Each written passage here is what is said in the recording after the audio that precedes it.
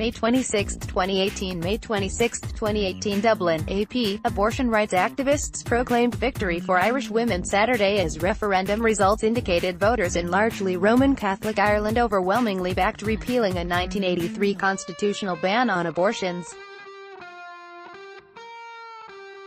Prime Minister Leo Varadkar, speaking Saturday after exit polls suggested voters chose to liberalize Ireland's strict abortion laws by a margin of more than 2-1, called the result the culmination of a quiet revolution. The people have spoken, said Varadkar, a medical doctor who campaigned for a repeal in Friday's historic referendum. The people have said that we want a modern constitution for a modern country, that we trust women and we respect them to make the right decision and the right choices about their health care. Varadkar said the large margin of victory will give his government a greater mandate when drafting abortion legislation that will be submitted for parliamentary approval in a matter of months.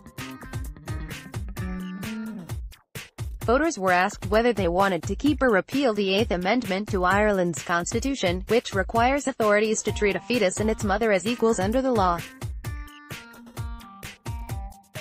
It outlawed all abortions until 2014, when the procedure started being allowed in rare cases when a woman's life was in danger.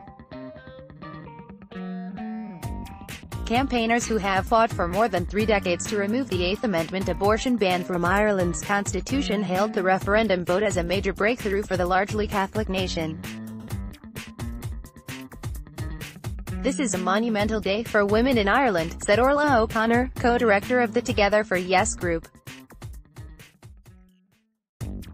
"This is about women taking their rightful place in Irish society, finally. The vote is a rejection of an Ireland that treated women as second-class citizens," she said, adding, "This is about women's equality and this day brings massive change, monumental change for women in Ireland, and there is no going back." If the partial results hold up, the referendum would likely end the need for thousands of Irish women to travel abroad, mostly to neighbouring Britain, for abortions they can't get at home. The mood was jubilant at Dublin's Intercontinental Hotel, where the Together for Yes group was celebrating its apparent victory. Some supporters had tears of joy running down their cheeks, and many women hugged each other. Cheers erupted every time partial results were shown on 2 big screens transmitting the latest television news. Opponents of the repeal movement have conceded they have no chance of victory.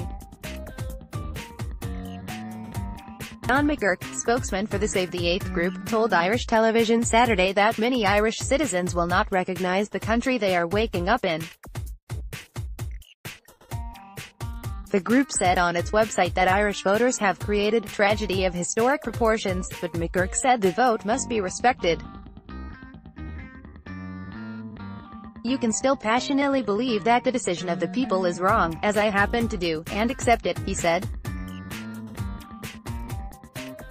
Official counting for Friday's referendum on whether or not to liberalize Ireland's abortion laws was still underway, and final results were not expected until later Saturday. More than half of the country's 40 regions had been counted by 4 p.m. and showed 68% supporting the amendment's repeal. Exit polls from the Irish Times and broadcaster Root suggested the Irish people have voted by nearly 70% to repeal the Eighth Amendment. It indicated that about 72% of women voted yes, along with about 66% of men. Strongest backing came from younger voters. The exit poll said the only age group in which a majority voted no were voters who are 65 or older. The poll had a margin of error of plus or minus 1.6%. The magnitude of the predicted victory exceeded the expectations of abortion rights activists. Surprisingly, they also suggest that supporters of more liberal abortion laws may have triumphed throughout the country, not just in the cosmopolitan capital, Dublin, where a strong youth vote had been anticipated. Ireland's parliament will be charged with coming up with new abortion laws in the coming months. The government proposes to allow abortion in the first 12 weeks of pregnancy, with later terminations allowed in some cases. Catherine Zappone, the Minister for Children and Youth Affairs, said she is confident new abortion legislation can be approved by Parliament and put in place before the end of the year. "I feel very emotional," she said. "I'm especially grateful to the women of Ireland who came forward to provide their personal testimony about the hard times that they endured, the stress and the trauma that they experienced because of the Eighth Amendment." Early results declared Saturday afternoon pointed to a landslide win for abortion rights campaigners across the country. The first constituency to declare, traditionally conservative Galway East, returned a 60% vote to repeal the abortion ban. Results from urban centres were even more decisive. Dublin Central posted 76.5% for repeal, while two constituencies in the southern capital of Cork City polled 64% and almost 69%. Copyright C. 2018 The Associated Press.